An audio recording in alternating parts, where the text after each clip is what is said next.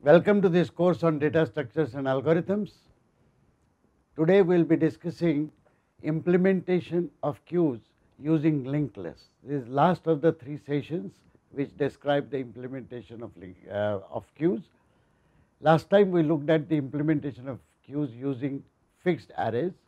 Now we will look at the linked list implementation. We will use a node to represent an element of the queue. So, the structure of the node is very simple. It will contain information and it will contain a pointer to some other node. We shall see how the pointers are used. Our queue itself will be a linked list of nodes, very similar to what we did in implementing stacks using linked lists. There is no fundamental difference in these two operations. We revisit the functions that we will have to write to initialize the queue, to test the status of the queues, whether queue is empty or full. Notice that full is not required in this case because we are using dynamic allocation of memory, and we presume that memory is always sufficient to handle as many elements as we wish to insert in the queue. Inspecting front, which is similar to the top of a stack, we will need a function to insert an element in the queue. This is a bit tricky because insertion must logically happen at the end of the queue. We will see how it is managed, just as we managed it in the case of arrays. Front, of course, is similar to pop of stack. Let us look at these functions now. The structure of the node is defined very simply. We have already seen that. Info and star next are the two items in that structure. The queue itself is defined as a linked list of these nodes. Initialization of the queue is very simple. We simply set front to null. That means queue has nobody. Determine whether queue is empty or not. Again, if queue front is null, it is empty, otherwise it is not empty. We have not written any function to examine whether the queue is full or not. As mentioned, we believe we do not need one while implementing it using linked list. This examines the front element of the queue. Now, let us say this is the front element of the queue. I want to examine means I want to get the value f without changing the status of the queue. Very simply, I examine whether the queue is empty. If it is empty, there is no element in the front. If it is not empty, whatever node is pointed to by front is the front node. So, I just look at that info, return it into the value of element as my return value, and that is how the inspection is completed. Notice that the status of the queue is not changed at all. Now comes the major operation of inserting an element in the queue. We assume that an element f is to be inserted, and we assume, of course, that we are starting afresh. The queue currently does not have anything right now. So, we define a node star temp and allocate memory to it. When we allocate memory to it, a node gets created which can contain some information and a pointer. Next, the value that is to be inserted is assigned to temp info. That means here I will have f as the value, and we still do not know what this pointer is. But notice that this is the only element in the queue, it does not point to anybody else. So, this will have to become null. Further, the front of the queue has to point to this node itself. We accomplish this by setting temp next to null and queue front to temp. Very simple operation, f has got inserted now. So, this is the queue front which will now point to this node, and temp has now become a full-fledged node in my linked list implementation of the queue. Consider I wish to insert an element when the queue is not empty. That is when I will come to the else part. That means it already has one or more elements in the queue. Now I will need, because remember what I said earlier, we will have to actually push the new elements at the end of the queue. But in the case of arrays, I had to keep moving the elements earlier forward so that I could make a place. Here I do not need to keep moving the elements, but I need to traverse through the linked list to find out where is the last element in the queue and then insert a new node just behind it. So, look at how we do that. I will need an additional variable which I am calling temp1, which will temporarily hold the address of any node. Assume that the queue has element f and r is to be inserted. Let us see what happens. I come to this temp1. So, temp1 is now created, it is pointing to queue front. That is all I know about the queue anyway.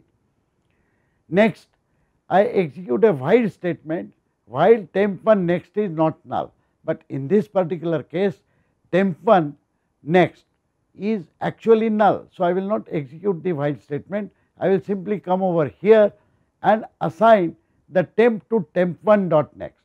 Here is where the utilization of my temp1 and temp comes out. Remember, temp contains the new element to be inserted. Okay. Now, when temp1 which currently is this, I need to actually move the queue front which was f to point to r. So, notice how I am doing it. Temp is now given the value temp1 next and I will return true. In the end, notice what will happen to the linked list. Queue front will point to f as is required, but now this pointer in this node will actually point to r. So, effectively the new element r has been inserted at the end of the queue as is required. Let us examine when there are more elements than one in the queue and we wish to insert an additional element. Now, we have already seen that this else part I will come to when the queue is not empty, but now we assume that the queue has element f and r already and y is to be inserted. So, what happens now? Queue front is pointing to f, f is pointing to r and r is not pointing to anything.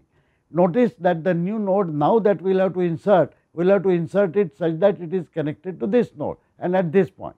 However, I do not know where this node is because all that I know is queue front which is pointing to this. This is where the while statement will now come into action. First, I will put of course temp1 to point to queue front as we had done last time. So, this will point to the queue front which is currently f.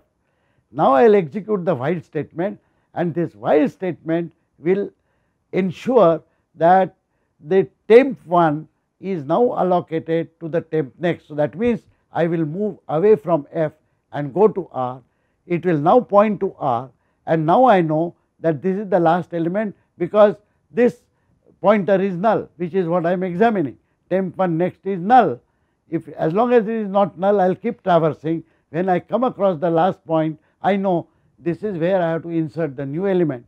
All that I do is I set temp1 next to temp and return true.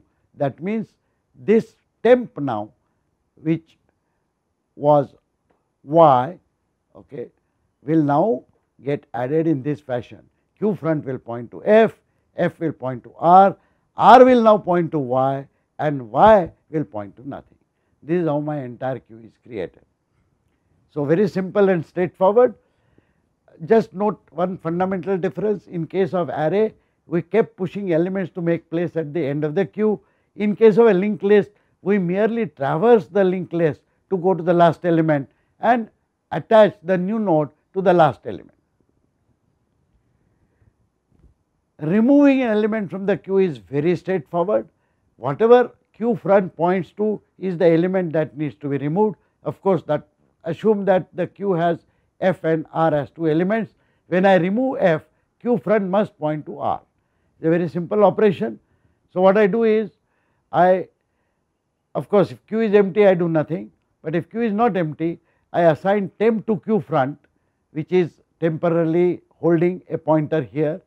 Next, I allocate queue front next to queue front, that means I am moving this pointer here to the queue front to point to this r.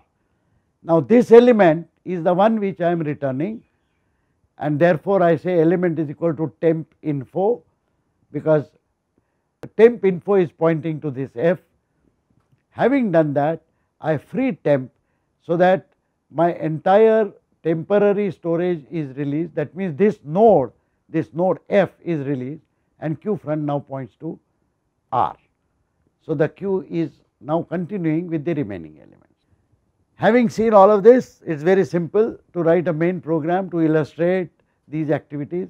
I will not spend much time on that because this program is written exactly like the previous program when we implemented Q using arrays. There is absolutely no change, and the functions will behave slightly differently because they are handling linked lists rather than arrays, but the main program will work exactly like that. And I will insert an element F, I will insert say 2 more elements R and Y. If I try to insert any additional element, it will get inserted. So, we have removed that part of that main program now. To access front element, this is the illustration, and to remove all elements from the queue, this is the code, again exactly same as the past code. You can run this program and you will see that the output that you get is very similar to the output that you got when you implemented the queues using arrays. In short, we have seen the implementation of both stacks and queues using fixed memory structures such as arrays as well as dynamic structures as linked lists. Thank you so much.